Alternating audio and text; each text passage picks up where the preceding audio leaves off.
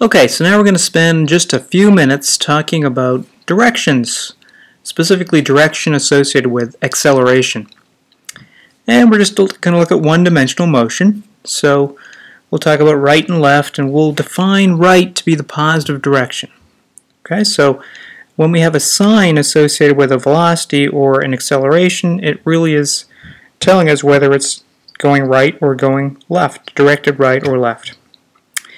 So we're going to observe motion when both the velocity and the acceleration are positive, and then we'll go and do another one when they're both negative. But we'll start with both of them being positive, velocity and acceleration. So that means the velocity is directed to the right because that's our positive direction. The acceleration is also to the right in our positive direction. And here we see a motion diagram with the dots left behind at regular time intervals, and what's happening is the space between the dots is getting larger and larger as time goes by. And that is consistent with the velocity increasing to the right. Okay, so that's when both the velocity and the acceleration are both to the right. In other words, v is positive and a is positive. Now we'll do the sort of mirror image of that. And we have the velocity initially directed to the left, and the acceleration is also to the left. So that means both the velocity and the acceleration are negative.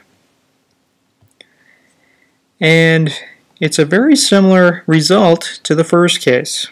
So the object is now going right to left.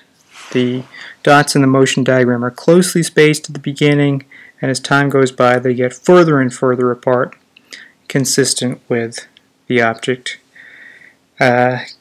speeding up, right? So when the velocity and the acceleration are in the same direction, the object, so what's the best thing to go in that blank? And it's true for both these cases, the object speeds up. Okay? So it's important to remember that just because the acceleration is positive in one case and negative in the other case doesn't mean it's speeding up in one case and slowing down in the other case, right? In both these particular cases, the object was speeding up. So what matters is what's the direction of the acceleration and what's the direction of the velocity. If they're both in the same direction, then the object is speeding up. Okay, so now we'll look at what happens when the velocity and the acceleration are in opposite directions from one another. Okay, so here we have similar situation with the object moving to the right initially, and so the velocity is in the positive direction here, but the acceleration is in the negative direction to the left, and that means the object is slowing down. The dots are getting closer together as time goes by. Now we'll look at a mirror image of that. So in that first case, v was positive, a was negative. Look at a mirror image of that. So now the initial velocity is directed to the left. There is an acceleration, but the acceleration is directed to the right.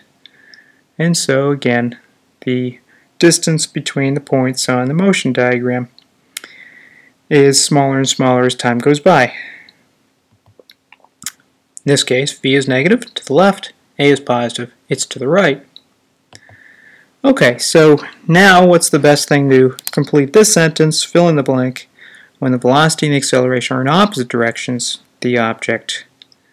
And in the first case, the other case, when they were in the same direction, the best thing to use to fill in the blank was speed up. In this case, when they're in opposite directions from one another, the object slows down.